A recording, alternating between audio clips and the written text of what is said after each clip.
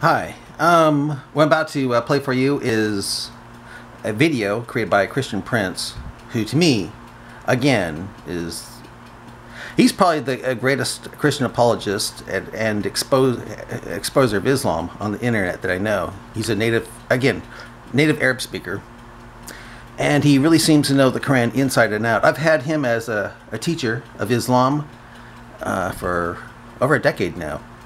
He used to go by the name of Investigate Islam on YouTube, but Muslims kept on closing it. The first video that he created that I saw that they ever destroyed was about Quran 328, which basically allows Muslims to lie due to Kia. And that was gone. But anyway, he survived. People, he's starting to get a bit of an audience, no matter how much Allah says be to probably stop him. And since his videos are so friggin' long, to the point where I can't download them, I thought I'd break them up into parts. And into a series called Dismantling Islam with Christian Prince, or Christian Prince Dismantles Islam. So that's probably what I'll call it here. This video that I'll be playing is one of his. It's called Clear Bible Error versus Amazing Quran Science. Dr. Muhammad live debate. So, and it's 3 hours and something cents. If you don't want to sit through parts that you have to then look for the other one to play, I will put my, eventually I'll put my link to this. I'll put a link to it in my description box, I guess you could say. And that way, you can go right to it and see the whole thing. Okay, Clear Bible Error versus Amazing Quran Science, Dr. Muhammad live debate. I'm going to play it right now. All right. Hello everyone, peace of Christ to all. Today our topic is about the Bible versus the Quran. As we see in front of us on the screen, I hope that's first my voice is clear. Please inform me if you have any problem with the sound, so we can correct the issue. And please invite your friends, and you can copy a link of the video and post it on YouTube, or in Facebook, Twitter. Invite your friends to join us, and maybe we can get some Muslims who have the courage or the knowledge to speak to us. However, based on my experience, Muslims, they don't dare really even to do so. As you see in front of us today in the screen, we have a Muslim. He keeps saying to the Christians on Facebook, until now nobody answered my question. And what is his question?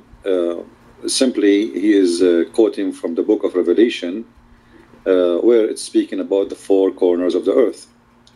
And supposedly, this is obviously, according to him, this is a clear scientific error.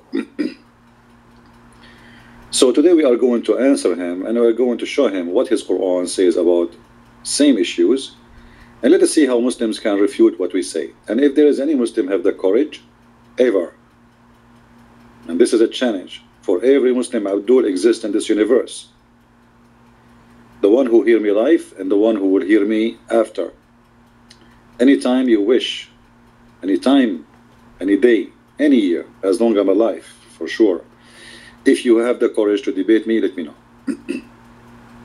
Sometimes I wonder why Muslims, they defend their prophet either by screaming or a threat, they send me death threat, or by text terrorism, flooding the internet with text and false fictions which not exist. Why we cannot find a Muslim who study his religion, he is willing to come and speak to us and debate us and let people judge. The reason for that, they knew if you are a person who knows their religion very well, they will never dare to debate you. But if they think that you are just a Western man who do not speak their language, the Quran language, you do not know really much about Islam, you will find many Muslims want to debate you. Actually, they will be fighting over debating you. But the second they notice that you know more than their God himself knows about their religion, they flee. So let us start for today, and I hope my sound again is clear. Please, if you have any problem, let me know, so we can solve the issue with sound if there is any problem. So the question here in front of us, if you read with me, After this, I saw 4 angels standing at the 4 corners of the earth, holding back our 4 winds of the earth to prevent any, etc. So he is saying that's okay. This is a clear, obvious,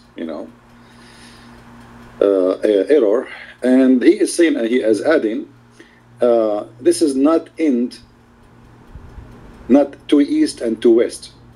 The reason he add this, by the way, because in the Quran it says that there is 2 east and there is 2 west. And he rushed into posting this, so I will not mention it. He think by doing that he will save himself from being busted, because the Quran says there is 2 east and 2 west.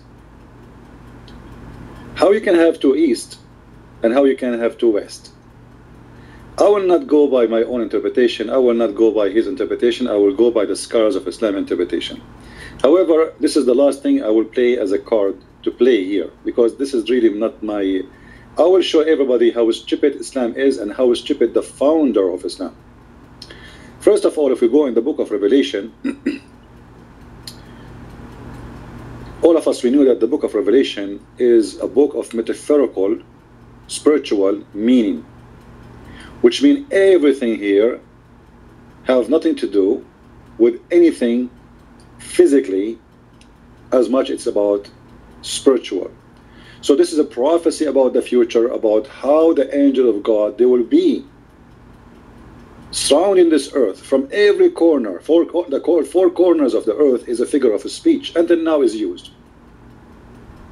When I say I have a map and I have south and north and east and west, the fact this is nothing but a figure of a speech, and it is, if you speak about science, this is foolish to say, because there is no east and there is no west and there is no north. This is something we draw, something we agree upon in order to find out direction, and so we can understand each other. If I say I'm going east, you know what east mean. If I say, so this is a figure of speech. So a Muslim, he says to you, well, how come the Bible says such a thing if the Bible is, obviously the Bible is wrong, because he's saying the 4 corners of the earth. Let us show you the Quran, Abdul, and you will laugh at yourself. And that's why this guy, he keep asking, where is the answer, where is the answer? Every day almost I make a video. And yesterday actually I was up until maybe 8 a.m. in the morning, working with the translator who is translating my book to the Dutch language, one of my books. So I did not really even have enough sleep, but somebody had to do it. Somebody had to get the Abdul busted. So let us do it. If we go to the Quran, and remember, when the Muslims, he quote for us from the Bible, he tried to give us his own interpretation. And this is my challenge to all the Muslims. Find me one interpretation made by any Christians from 10 centuries ago, 14 centuries ago, 17 centuries ago. It says that this verse is about 4 corners, physical corners, as let us say there's a corner to hold. You will not find one. So where do you come with this interpretation? Because simply you are a person who try to false fiction things is not there. However, we as a Christians, we don't do the same as Muslims. If we want to speak about the earth first, we know that the earth is not in a shape of any corners. And the Bible speaks about that thousands of years before any scientist spoke about it. If we go in the book of Job, and let me go and find the verse, Job 26, verse number 7.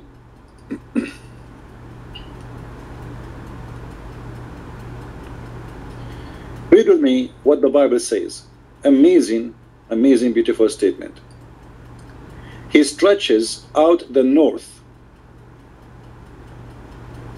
He stretches out the north over the empty space. Here, there's a mistake in the typing. Over the empty space. I don't know why this website giving a wrong. I think there's a wrong in the printing. Hold on. Let's go. The word is coming funny. Maybe there is something wrong with the code.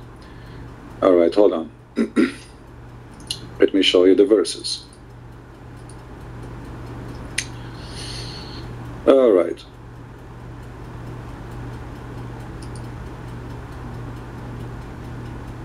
Read with me, please. He stretches out over the empty place and length the earth upon nothing. So there is an empty place. Some translations come as a space, all right? However, it's an empty. So the earth is hanged on nothing, on an empty place. What is that empty place? It is a space. And he hanged the earth on nothing.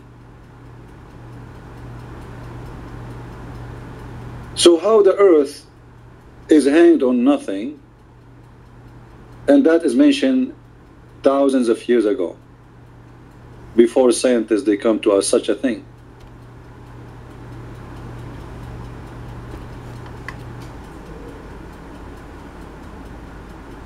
And then a Muslim, he will say to us, the Bible says that the earth have four corners.